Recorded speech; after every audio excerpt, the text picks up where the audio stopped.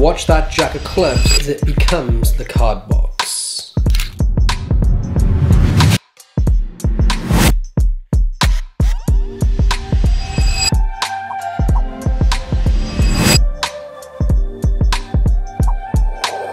Welcome back to another Tutorial Tuesday. My name is Lloyd and this is my favorite type of gimmick build because it looks like it should be really complicated, but the secret is actually way easier than you'd imagine, and it only takes a few minutes to build. So grab yourself a card box and you're gonna cut away mostly all of the box, minus the front lip, the top face of the box, and the left long side of the box, just like you can see right here in the video.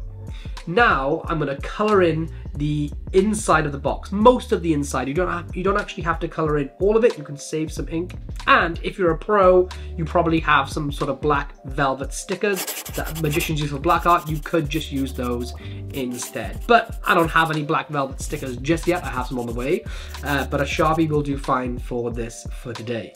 So I color it all in black, and then I just put a bend into the natural creases of the box so I know what the shape is going to hold like.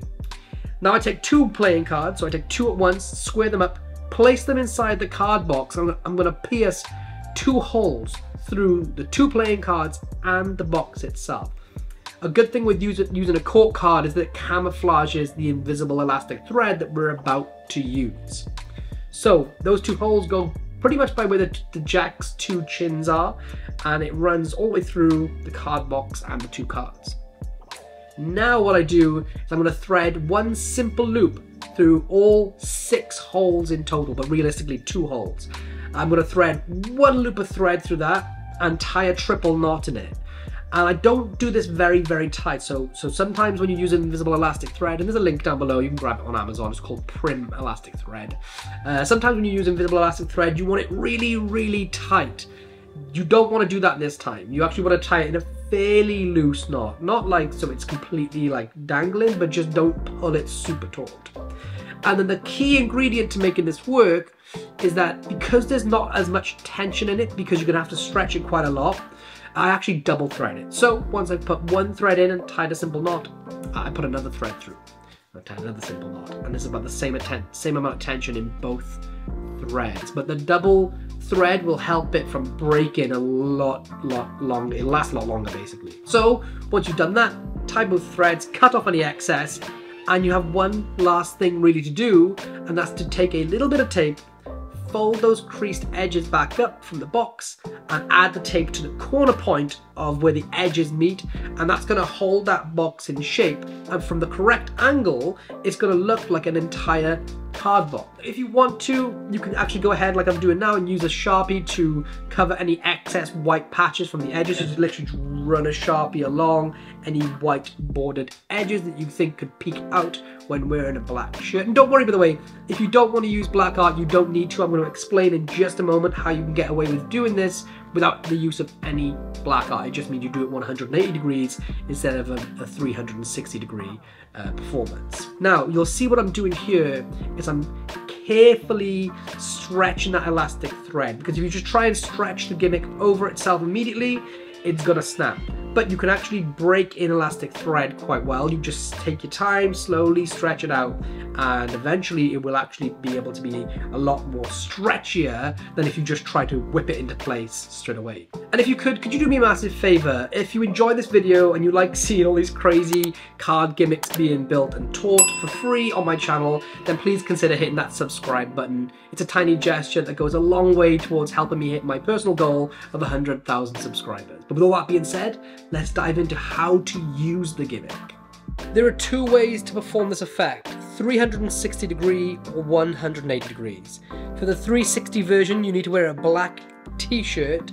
For the 180 degree version, you can do it in any lighting. So let me show you the 360 version. With the corner of the box pointing towards yourself, you're going to take the gimmick and slowly stretch it out, leaving one card inside the box, one card outside the box.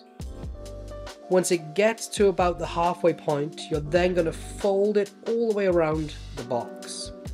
If you try and just bend it straight around, it'll snap the elastic. And now what you're going to try and do is square these edges. I use my stomach to square everything, just like that. And now I've got these squared edges. Shadows cast from inside the palms of your hand will help hide the black areas here and the edging, okay? So your palms or the heel of your thumbs will hide the edges here. The other important thing is that you want stronger light behind you. So you want to cast a silhouette with your body, and you should always consider trying to do that when using black art. So you want a stronger light behind you. I'm using a bright light here just so that you can see everything exposed. But you want to get everything squared up like this. Notice I'm pinching the gimmick with my index finger and thumb of my left hand in this bottommost corner opposite to the index and the pip. Alright? So I'm here, I can display front and back. I don't want to linger on the back because they might see this depending on the lighting. You just want to be able to give them that glimpse of it, okay?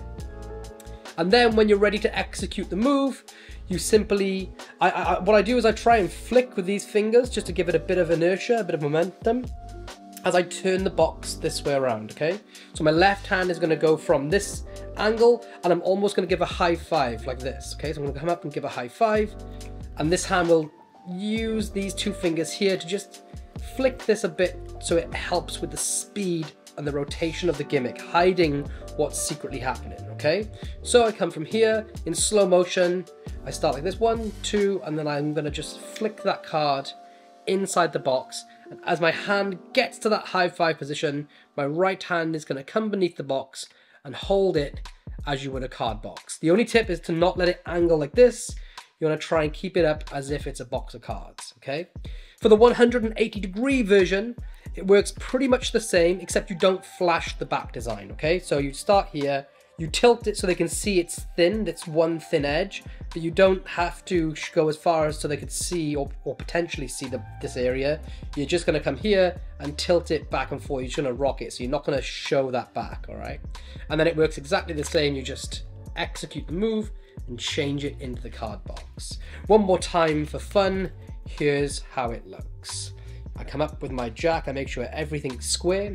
I say watch the jack of clubs on both sides, just like that it becomes the card box. From here, you can switch it for a real card box or do anything that you like.